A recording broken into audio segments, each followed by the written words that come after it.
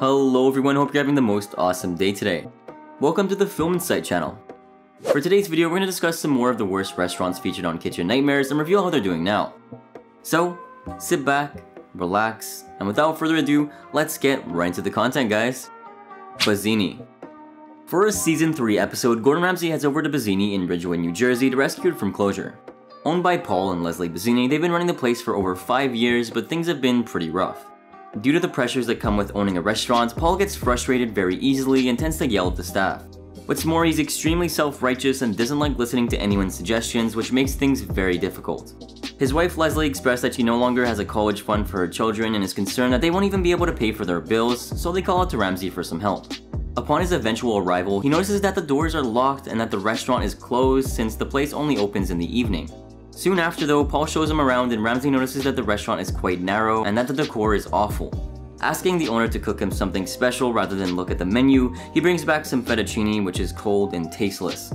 The head waiter exposes the owner by saying that he brushes off any criticism that customers make about his food since they're supposedly unimportant.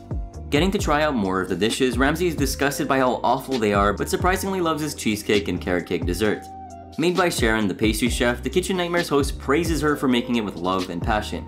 Watching the dinner service later on, Ramsay's revealed that their crab cakes are reheated after being prepared the day before and a customer sends theirs back since it was burnt. To make matters worse, customers have to wait over an hour to get their meals, so the famous chef decides to shut things down out of frustration. Pulling the owners aside, Ramsay comes to understand that Paul has lost his passion for cooking and is ashamed of the state of the restaurant. Hoping to reignite his drive to cook, Ramsay challenges Paul to make a homemade pasta dish in 15 minutes, and he successfully makes something really good. Reopening the restaurant for a simple 2-course lunch, the Kitchen Nightmares host and the owner joined forces to make fresh pasta that was a hit with the customers. Receiving tons of positive feedback, with many saying that it was the best pasta they've ever had, Paul was filled to the brim with excitement. Ready to make some renovations, Ramsay and his team work overnight to give the restaurant a modern contemporary theme. When it's finally revealed to the owners, they're stunned with how dramatic things changed, but are extremely pleased nonetheless. Post-Kitchen Nightmares, the business got a major boost in sales and was doing pretty decent for a while. Though their pastry chef decided to move on to bigger things and open their own dessert business called Simply Homemade Desserts.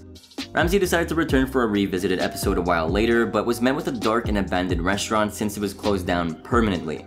Officially closing down in June of 2010, Paul moved on to working at another restaurant called Hearth and Tap Co. as a chef alongside his son Andrew.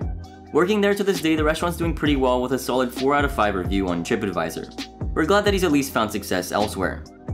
Hot Potato Cafe. In another Season 3 episode, Gordon Ramsay pays a visit to the failing Hot Potato Cafe to bring it back on its feet. Owned by 3 sisters named Claire, Catherine, and Erin, they decided to open up a restaurant on a whim, thinking it would be a fun experience.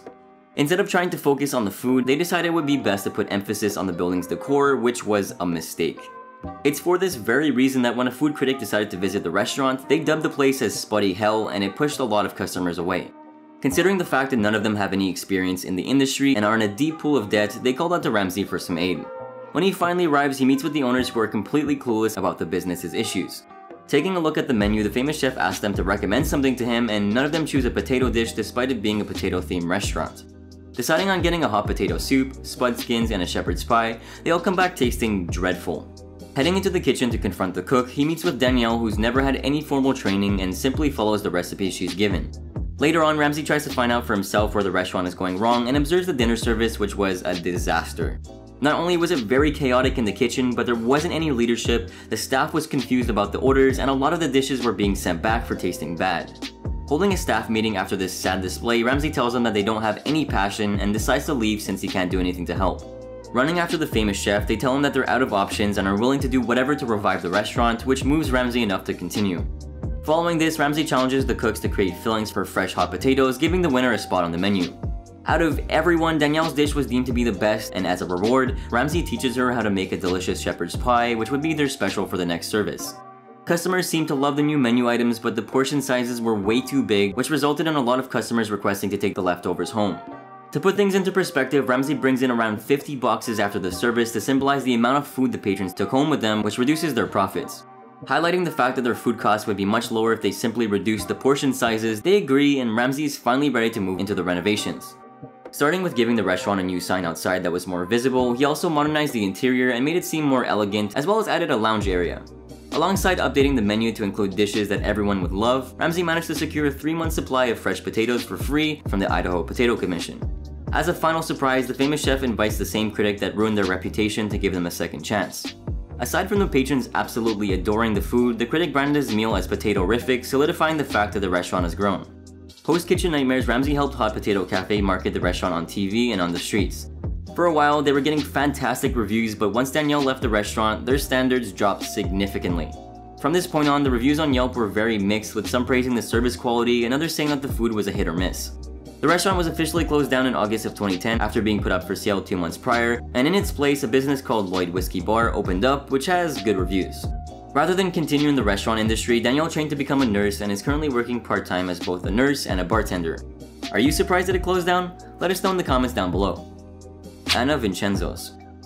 As our final entry, we're going to discuss a restaurant that Gordon Ramsay attempted to save called Anna Vincenzo's. Opened in 2001 with the help of her father, owner Cici decided that she wanted to follow in her dad's footsteps and open an Italian restaurant of her own. In the beginning, the business was booming and they were making tons in profit, though it declined over time. Due to this, Cici lost most of her interest and passion in the restaurant and barely cares about what's going on in the kitchen. Being close to $200,000 in debt and on the verge of losing her house, the owner called out to Ramsay for his professional guidance. Upon his eventual arrival, Ramsay meets with the owner and points out that the decor is actually pretty impressive. Ordering one of everything from the menu, Cici expresses that it would be way too much to cook in one sitting, and the famous chef says that he only asked because he wanted to prove a point. Scanning the humongous menu, Ramsay decides to order 3 different dishes which were all either dry, overcooked, or really soggy, leaving him feeling disappointed. Frustrated that the famous chef was sending back her dishes, the owner asks her server to tell Ramsay that people are starving and that she won't serve him any longer if he keeps wasting her food. In response, the Kitchen Nightmares host tells his waiter that Cici should voice her complaints in person after she's done in the kitchen, which infuriates her.